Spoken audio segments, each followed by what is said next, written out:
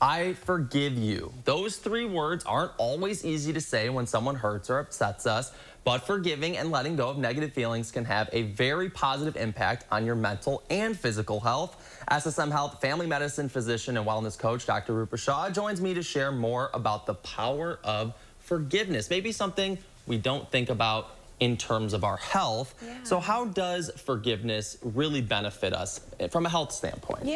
So forgiving doesn't mean forgetting and moving on. It's really about letting go of the things that don't serve you.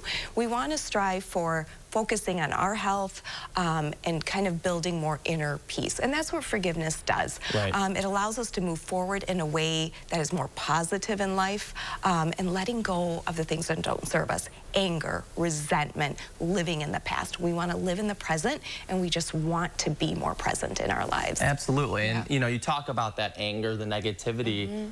That can also have an impact on our health as well. Absolutely. Holding on to chronic anger and resentment, really what that does is it puts you in a state of chronic fight or flight. And that means that's a high cortisol state. And we know that high cortisol states lead to higher blood pressure, higher heart rates, lower immune response, effects on our blood sugar. So these things can lead to heart disease, diabetes, anxiety, depression. So again, the chronic anger doesn't serve us, so it's best for us to try and let that go the best we can. Absolutely. And you know, there are a lot of benefits of forgiving people in your relationships. Obviously, we're talking about our health. What are some of those benefits? So again, letting go of some of the things that have happened to you can help build a more stronger, healthier relationship, letting you move forward in that relationship and not living in the past. Again, it can bring you better overall health, from a cardiac standpoint, from a mental health standpoint.